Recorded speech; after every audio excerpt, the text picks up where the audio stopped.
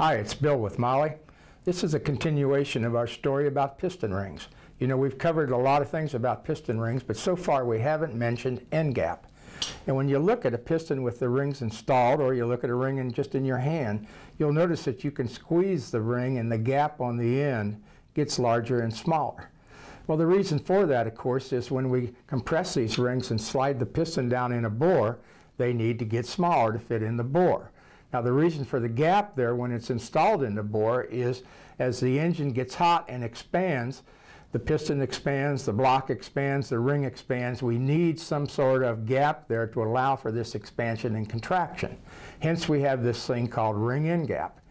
Now, first of all, when you buy a piston from us with the rings already installed, like this little piston right here, you can trust that Molly's already taken care of the end gap issue, and the rings will be correct for the size bore you're going to install them in.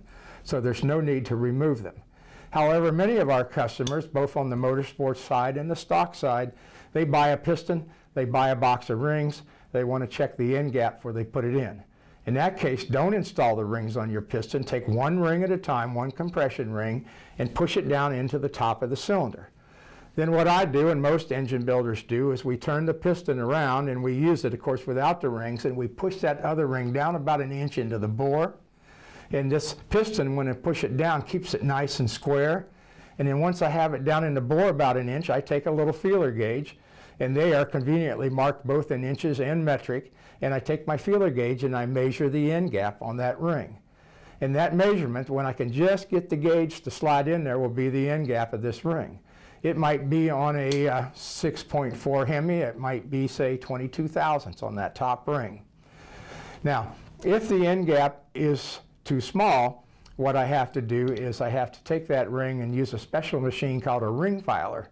And the ring filer allows me to open up the end gap. It's a very common practice on performance rings, many of which come with no gap whatsoever, and you have to file every one of those rings before you install it in the bore.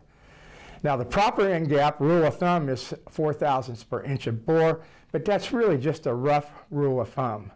Posted along with this video will be a link to a technical bulletin that will give you more exact definitions on end gaps for different types of engines, stock engines, naturally actuated engines, power adder engines, all sorts of different things. So that bulletin will be included along with this video.